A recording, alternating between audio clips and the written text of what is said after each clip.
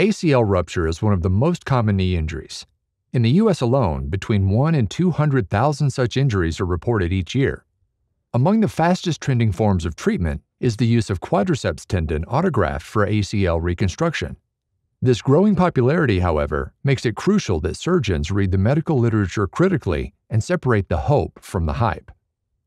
To help clinicians do just that, researchers evaluated a selection of meta-analyses and systematic reviews regarding the treatment of ACL injuries with quadriceps tendon autograft.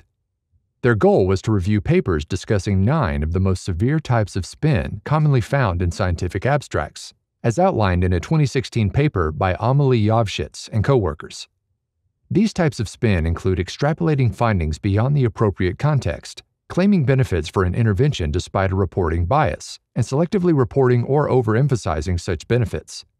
Among the 13 papers that met the selection criteria, more than half featured at least one form of spin, with 2 containing 2 forms of spin, but no paper containing 3 or more forms of spin. Of the types of spin evaluated, the most common was the selective reporting or overemphasis of treatment benefits. The ability to analyze research and identify forms of bias is crucial for both authors and reviewers.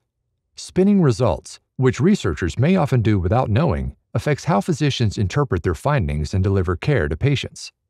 For their part, the researchers behind the current study highlight the limitations of their own research.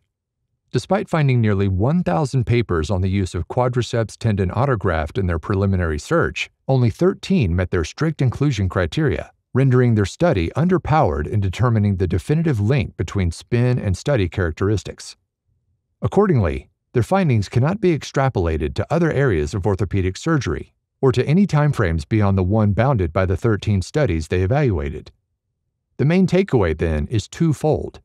Orthopedic surgeons should be aware of the forms of spin that exist in the literature, and efforts should be dedicated to reducing the prevalence of spin in the orthopedic literature.